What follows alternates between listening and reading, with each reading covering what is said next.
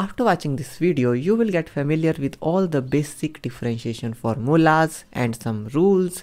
We will solve some questions, and with that you will get a good understanding of differentiation. So let's begin.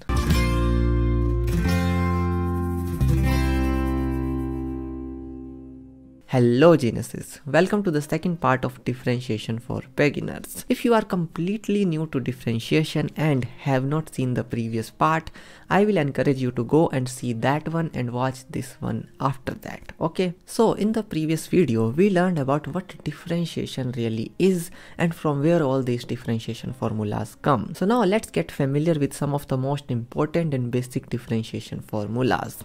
You need not to memorize them because as you solve questions, you will automatically memorize them. But first, it is really important for me to get you familiar with those formulas. So let us just state the formulas right away. So differentiation of x raised to the power n is nx raised to the power n minus 1. For example, differentiation of x raised to the power 5 is 5x. 5 minus 1 is 4, so differentiation of x raised to the power 5 is 5x raised to the power 4. Now differentiation of a constant is, you say, 0, because see, a constant is not changing, so its differentiation will simply be 0. Now differentiation of a constant times some function is constant multiplied by differentiation of that function. So for example, differentiation of 3x cube, so it is constant times the differentiation of x cube, and differentiation of x cube is what? 3x square. So 3 times 3x square is 9x square. Okay. Now differentiation of sin x is cos x, and the differentiation of cos x is minus sin x. Now differentiation of e raised to the power x is simply e raised to the power x. This is the only function which does not change under differentiation. So differentiation of e raised to the power x is e raised to the power x, and differentiation of log x is 1 upon x. All these formulas that you are seeing in here are derived from that fundamental theorem of differentiation. So always keep that in mind that these are derived from that. Okay. Now here are some really important but somewhat difficult than those. So differentiation of cosecant x is minus cosecant x cot x. Differentiation of secant x is secant x tan x. Differentiation of cot x is minus cosecant square x. And differentiation of tan x is secant square x.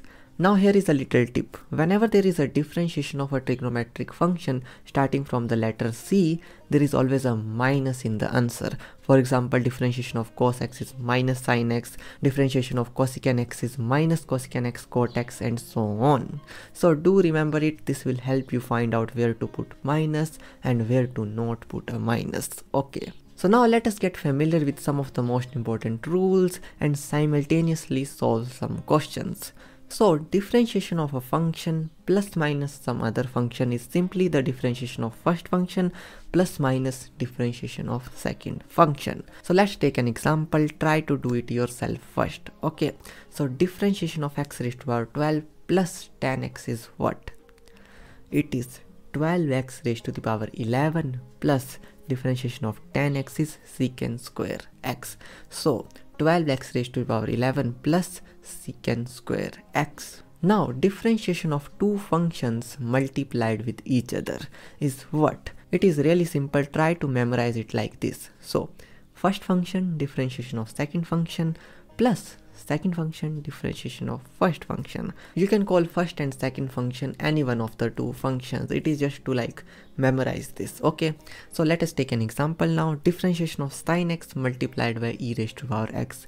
Try to do it yourself first. Now let us call sin x the first function and e raised to the power x the second function. So first function differentiation of second function. It is sin x differentiation of e raised to the power x plus second function differentiation of first function. So second function is e raised to the power x and differentiation of sin x is cos x. So this is our answer. We can take e raised to the power x common to get this answer. Okay. Okay, now differentiation of two functions divided by each other. So it is really simple. Memorize it like this. Bottom square, bottom as it is, differentiation of top minus top differentiation of bottom. Remember here is a minus, Okay, so a lot of people make mistake in here, they put plus in here, but here is always a minus. Now let us take an example, differentiation of log x divided by sin x. Try to do it yourself first, it is really simple. So bottom square, so sin x whole square, bottom as it is, differentiation of log x is 1 upon x minus log x, differentiation of sin x is cos x. So you can also rearrange this thing as per your question demands. Now let's learn a really important rule in differentiation known as the chain rule. That means we differentiate functions like a chain. So let us take an example, differentiation of e raised to the power x cube. Okay, so how will we do it first? Now you have to see the different type of functions in here. Okay, so see, one function in here is e raised to power x and second is x cube. Okay, so first see it like it is e raised to power x. First you differentiate that function, then differentiate x cube. Okay, so first differentiation of e raised to power x, and in here the x whole thing is basically x cube, like we are saying it e raised to power something. Okay, so differentiation of e raised to power something is e raised to power something, so e raised to power x cube is e raised to power x cube. Okay, this is done. Now multiply it with the other functions differentiation. For example, differentiation of x cube is 3x square. Now in here there is also another function which is x, but differentiation of x is dx by dx, which is just 1.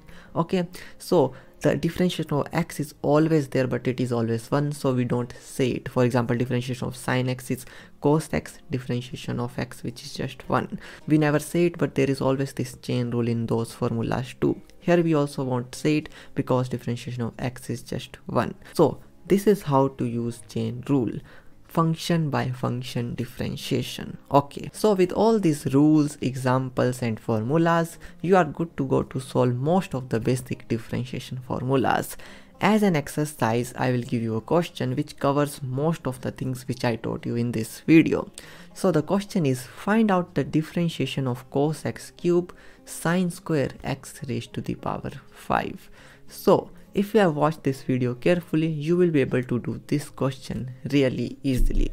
Now remember, there is sin square x, so there is a x square kind of function first and then sin x. So remember to use the chain rule really carefully in this question and try to do it yourself. And if you do it right, you will get this as your answer. So I hope this video helped you. Thanks for watching this video, and always remember that math is everything.